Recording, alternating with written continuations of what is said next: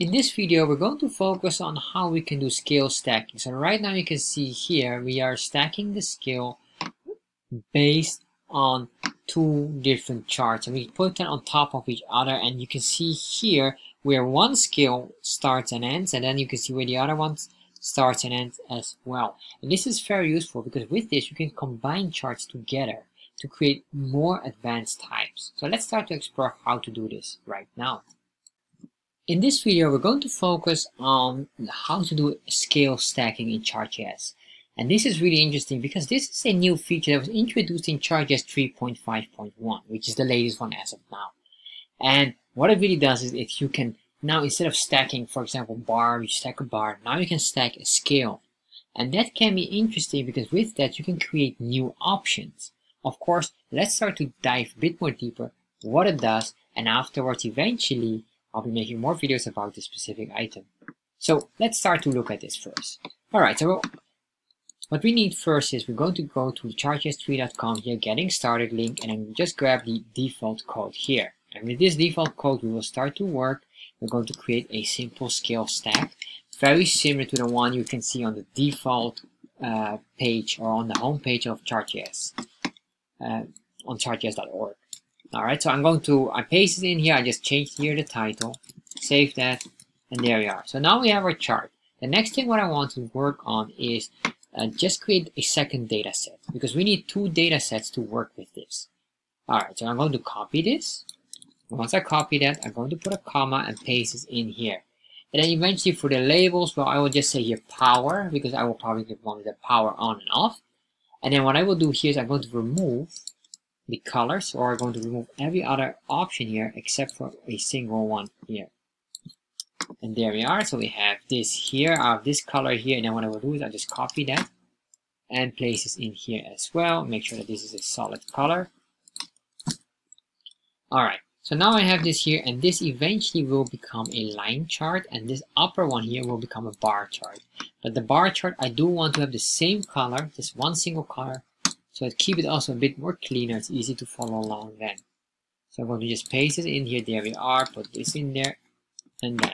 Alright, so if I save this right now and refresh, you might see we just have a, basically a bar chart with two data sets. So what we need to do now is start to create our second scale. So to do this, we need to indicate that one of these data sets is related to a specific scale here, while the other one will be related to the default scale of Y that we have here, but we can give it any name. However, it doesn't matter so much. So if you're familiar with how you can create a scale on the left and the right side, the same trick is how you can put a scale on top of each other, or how you can stack the scale.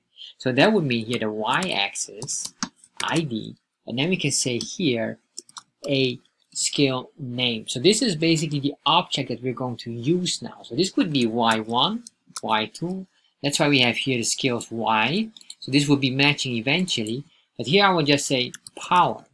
And the reason why I'm saying power, because we have a label of power, and this will be later power on, power off.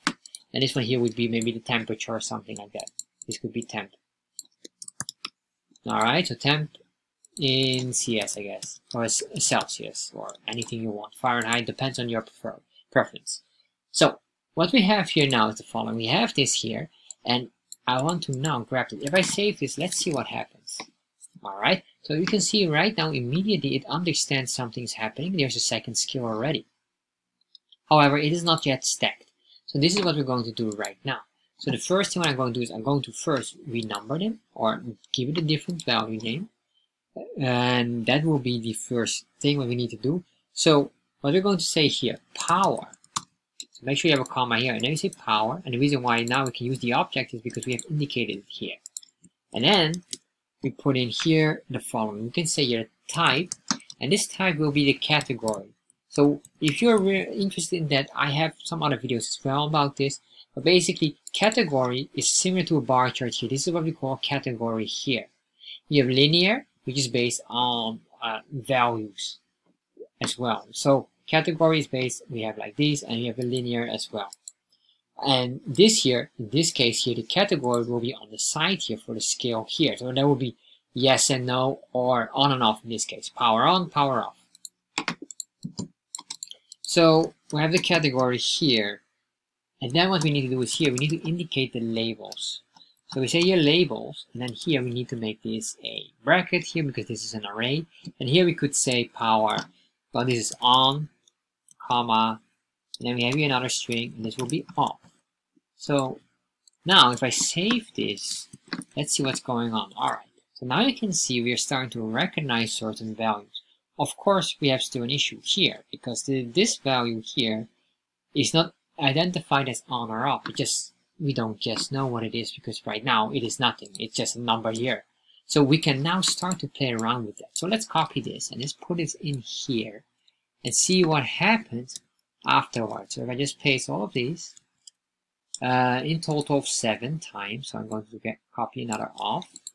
So we have then 7 of these values and save that. If I save that and refresh, you can now see, all right, it does something, but we're not yet stacked. We're now really just side by side on it, and this is not what we want. We want it stacked on top. So how do we do this right now? All right, so in here, comma, and then what you do the next is you just say stack. And the stack could be anything, but the stack here, I'm giving, we can power, but we can just say here, stack. Well, we can just say power for now. And the reason why this will work is because we have it twice here. Also for the y-axis, it will be a stack of the same value here. This must be similar, so it will understand that these two are matched together. So you could basically stack another one on top of it or on the side if it's a different value. So this could be power or maybe something else. Let's say water. I have no idea. I'm just making it up. But you will see then here, it will recognize it. So there we are. So we have something here. Of course, the entire item just doesn't look properly yet. All right. So what we're going to do is here now start to play around with it. We could control the amount of size we have up and down here.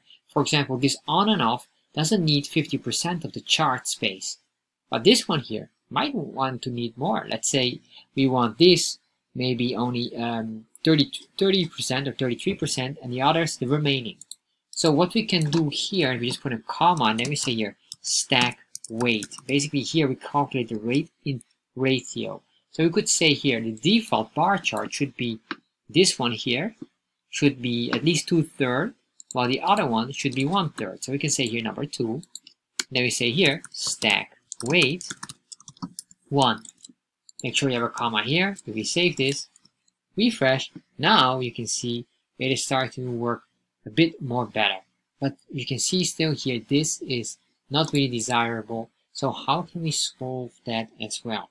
So for this, what we could do here is the following. We need to give it what we call an offset. Just an offset just to give it some space between. So in here, we're going to say comma. Then we say offset. And then we say here, offset.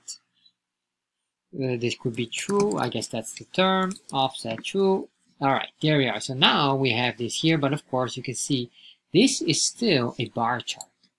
What I want to do now is I want to convert this into a line, and this should be as well as a bar. All right. So what we're going to do here, this I'm going to remove or cut it out. Then in here, I'm going to say here, the type will be bar, and for this one, the type will be line. And what I would like to do as well, besides the line here, maybe at the end here, comma, then we say here, not only line, but this will be a stack. So we say here true, and if I save this now, refresh, all right, I see it doesn't work as expected, so let's see what's going on here.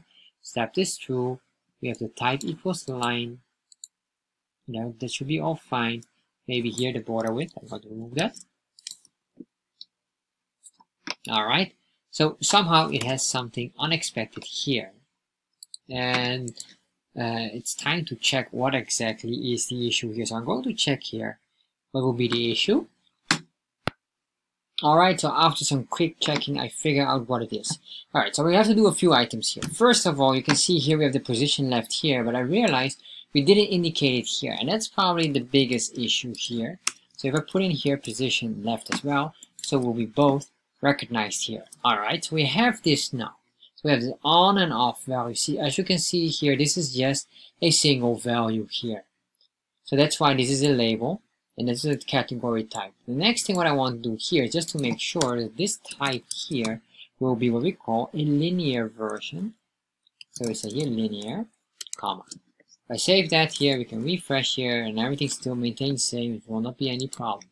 Next, what we need to do here, and this is probably a useful item as well, is to give it a color here. So you can see that the scale has been stacked on top of each other. You can see the color differences. So this is a very useful item as well. So we can say here, this will be grid. And in the grid here, we can say border color.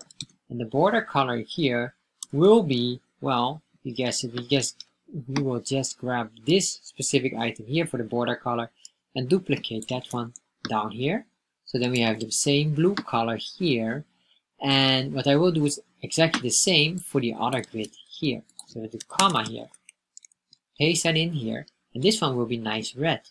So we're going to grab this red color, copy, and paste. Alright, so if I save this now, refresh, you can see here now the lines here has been nicely stacked. You can see here the thick, or basically the color of them matching where the scales start and end. And this is basically what you can do.